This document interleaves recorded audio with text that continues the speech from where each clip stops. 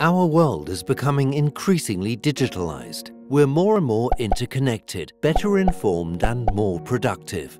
But as people progressively use digital technologies, they're increasingly subjected to digital stress, with negative health effects on our bodies and minds. Many factors can lead to digital stress.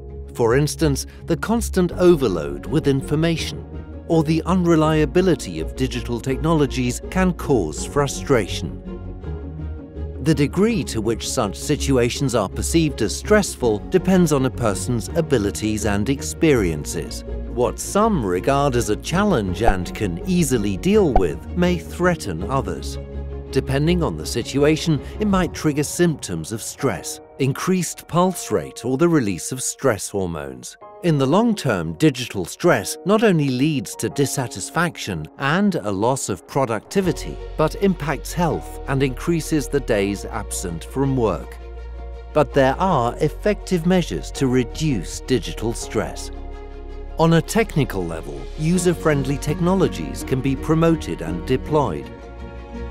Organizations can offer training or provide a help desk to answer questions and assist with problems.